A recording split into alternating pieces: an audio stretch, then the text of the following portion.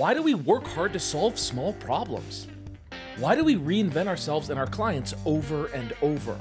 And why are we giving away marketing strategy for free? It's time to bring home bigger paychecks. It's time to create the lifestyle we deserve and to make a greater impact. This is the Fractional CMO Show, and I'm Casey Stanton. Join me as we explore this growing industry and learn to solve bigger problems. Hey, it's Casey here, and I want to talk to you through a mental model about being a wartime leader versus a peacetime leader. And I think that this is one of those things that you'll need to kind of adapt to and know when you're in a time of war or a time of peace. I bring this up because when you're in a time of war, there are certain things you must do. And in a time of peace, there are certain things that you must do. And if you're not doing these things at those specific times, you're going to find yourself with a burnt out team that can't execute or won't execute or is frustrated or burnt out. You won't hit your outcome goals in these times of war if you don't do the right things in the times of peace. I also think naming this and creating a clear distinction will help you know where you're at.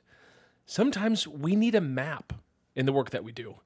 Right? You're a CMO, you're a fractional CMO, and as you serve a client, the traditional map is we're planning for the quarter and now we're executing for the quarter. And maybe you have other big events on that map, like we're launching a website or we're launching a new product or we're doing a proper kind of like Jeff Walker style product launch, and like that's a whole thing and we're all going to rally around it. But then there's also times when your day-to-day blocking and tackling comes under fire. And you need to be able to kind of say like, hey, we're in a time of war and this is what I need from folks. So let's talk about times of peace and what you do. Times of peace are when things are good, when the company's good, when the company's really profitable, when the ROAS on ads is high and everyone's happy, when you've just beaten some competition on SEO and you're enjoying a lot of extra leads kind of for free. When you're in times of peace, things are working well, use that time to build systems. Build repeatable systems. You got to be looking long-term. What kind of support do the team members need? This is what you should be looking for as a leader. Right? It's kind of easy as a fractional CMO to kind of relax a little bit and be like, wow, the team's got it, we're good. But really, the effort that you got to put forward in these times of peace are to like build systems, look long-term, equip the team with education. What education does the team need? Are the team members that you're managing, your direct reports as a fractional CMO, are they continuing to learn? Or did they stop learning 3 years ago, join the company, and they've been learning on the job ever since, but not really kind of committed to their own education? They're not taking YouTube courses or Udemy courses or going to live events or going to workshops or having a mentor or consultant or whatever. If they're not, you should find a way to equip the team with education. Maybe you buy everyone a book. Dan Kennedy's Ultimate Sales Letter. That could be a cool book to send some people. Maybe do a book report every month, every quarter. Whatever it is, you have the team members actively growing. You're also building within the team a mentality of solve bigger problems. You want them to take on the solve bigger problems mentality just as you yourself are taking it on as a fractional chief marketing officer. This is the idea of staying elevated so that you can see the easiest way or the way that has the most leverage of achieving the outcomes. You want to solve the big problems, not the small kind of day-to-day skirmishes, but like the big battles. You want to encourage teamwork in times of peace, meaning you want interdepartmental teamwork and you want cross-departmental teamwork. How well in times of peace does marketing work with accounting or marketing work with product or marketing work with sales or marketing work with tech?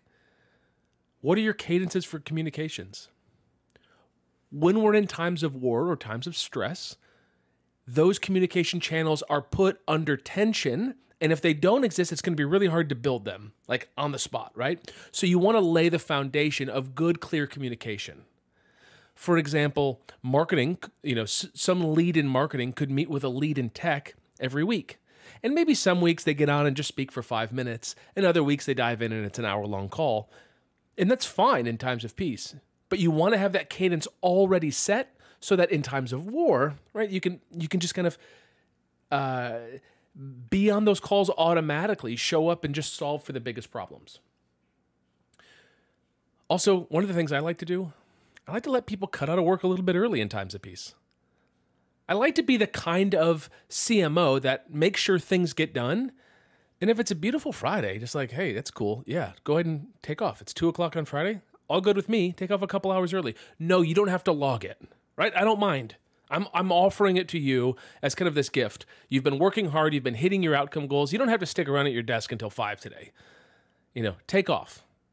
And I want to give that gift preemptively, proactively. I want to provide an environment where people are focused, working well, getting educated, learning, building systems, building communication channels, and feeling like they're rewarded for their work.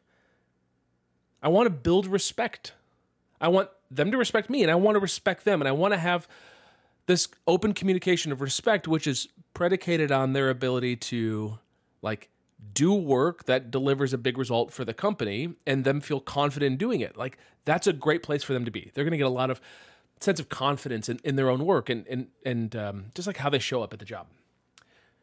Above all, what you're doing is you're depositing into the bank account of the relationships. You have a relationship bank account with every single person on your team. And if you don't proactively deposit, when you come to withdrawal, there's going to be nothing there to withdraw. If you're pushing people aggressively in times of peace, and then a war comes up, something bad happens, tech breaks, whatever, you need people to show up and really dig in and support. You're not going to be able to ask them of that because they're already burnt out. Because they're feeling frustrated that they have quote unquote unlimited vacations, but they've never taken a vacation in the last 2 years. You want to encourage people to have that lifestyle balance in times of peace. Now, obviously, you need to get the job done, right? Outcomes are the most important thing for any marketing department to achieve.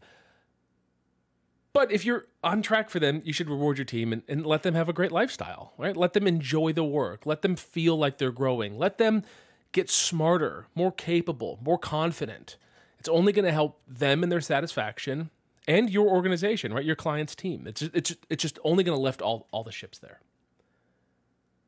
If you're that kind of leader in times of peace, you will have the respect needed in times of war.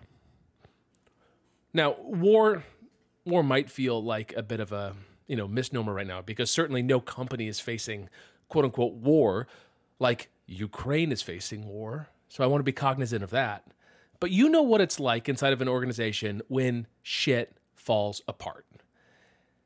And sometimes you can have a week that is just perfect all across the board. Team is firing on all cylinders. You have complete satisfaction and confidence in the team. And the next week, you can see so many glaring issues, and they all, I kind of find, right? They all come up at once. It's like a comedy of errors. They just kind of precipitate. One person forgot something in a QC. Another person didn't do a UTM. Then the SSL expired. And right, all of these things can sometimes happen all at once. And when that happens, you need to call in the team to really kind of fortify their positions and be there to solve those problems. So during times of war, you can ask for late nights. You can ask people to stick around. You can say, hey man, I know you've got kids. I know dinner with them is really important to you, but I really need you to stick around tonight. I'm really sorry about this. And they're going to feel eager to do it because they're part of something bigger.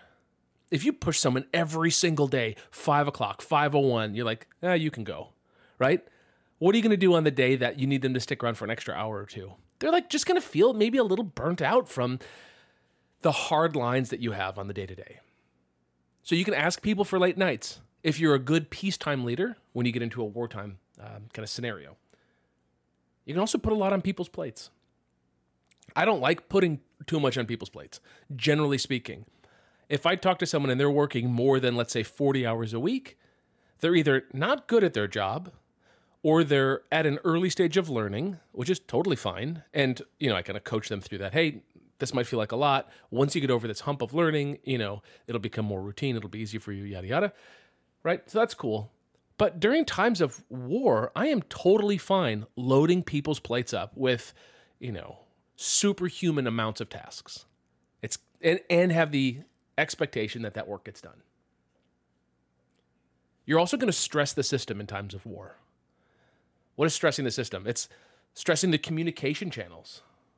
It's maybe stressing your CRM. It's stressing Zapier. Or you're going to just stress everything. So in times of peace, you should probably bolster and buttress your tech. If you're thinking of growing the company, right, as the marketer, you're going to do something significant. Like let's say you'll double the company in the next 12 months. You should probably have marketing and tech work together in that first quarter to figure out what tech needs to be changed or scaled in order to handle twice as many customers or twice as many orders. You should have a process around all of that. During times of war, team members can get close to burnout, or they can reach burnout. It makes sense. And again, I'm totally cool with it because that's just part of the game. I don't want people to get to times of war, but those things happen in business. I don't want the department to have to work late nights and be overloaded with tasks and feel burnout, but it may happen. I'm not going to apologize for it happening, right? I mean, it's a bummer that maybe someone can't have dinner with their kid, but we're all going to get in and we're all going to fix it together, and then we're going to celebrate, and then we're going to get back to peacetime efforts. Next is there's going to be a lot of new and different things in times of war. What's new and different? Well, maybe, for example, the SSL cert expired. So when someone goes to your website, it says, this website has an invalid SSL certificate, proceed with caution. Well, that's a really scary thing to show in front of non-techie people, especially if you're asking them to put in their credit card. That's a significant problem, and maybe you find yourself without a tech person because the tech person left 3 months ago and there was no process to ensure that the SSL was renewed. So what do you do in that situation? Well, you got to dig in. You got to go find the creds for the hosting. You got to get a credit card if you don't have one already as the CMO. You got to pay for the SSL. You got to get everything updated. Those things can be hard. You may not even know what I'm talking about, but you'll Google it, right? This is your job as the CMO, is to figure out what needs to happen. Again, you don't have to do the work because you're not the talent doing the work, but you're the CMO that's leading the team to do the work. So you got to really understand the problem in totality. Next, you need the team to be in the foxhole with you. What is the foxhole? The foxhole is digging the trench together and they're in it with you. You want the team to be in the foxhole. I want the team in the foxhole in times of peace and in times of war, but really you're going to ask for it in times of war. I want people to show up and I don't want to have to ask for favors. I want to tell them what's up and I want to hear them say, you got it, I'll be there. Hey, let me call my partner and tell them I won't make it home for dinner. I'm in it until we get this figured out. That's the kind of relationship or respect or commitment that you want from team members. The mantra that we use is keep pushing, keep fighting. Every day we're pushing and fighting. We're specifically pushing and fighting in times of war. When things are falling apart, you need the team to have a mantra. You have to be that general that's leading the team. You have to have a rallying cry for all of this stuff. People want to feel like there's some significance. Otherwise, why are they going to work late? Why are they going to miss dinner with their kids? They're willing to do it if it's for something greater and they feel part of something bigger. You see this war in Ukraine. You see all these men getting conscripted into the army. Just an incredible sacrifice that they're giving, right? It's unbelievable. I can't even picture myself in that position. They're not doing it for themselves. They're doing it for their country, for something bigger than themselves. It's logical to them, right? It's emotional, but it's logical. They're part of something bigger. You want to create that kind of environment inside of an organization. Now, again, I'm not saying that there's anything like that in business, right? We're not talking about true life or death. But what we are talking about is commitment to something bigger and a feeling of purpose. So we can look at these external events and we can see how they have corollaries in business. And I really think wartime and peacetime is kind of spot on for these things. Finally, during times of war, you're going to withdraw from the personal relationship, your relational bank account. And again, if you haven't been depositing, there is no way you can take a debit out of that account. You can't go negative. I mean, you can, but the expectation I would have is that if I ask people who have never really had times of peace for more, I would expect people to leave the organization, put in their notice, or maybe even just not show up to work. So this is what's in front of you. If you're building a team, you want carrot, right? You want to encourage people. You want to Build an environment where they feel calm and effective and capable and confident. You want them to achieve their outcome goals, but when shit hits the fan, you want people to show up, you want them to work hard, and you don't want people to complain.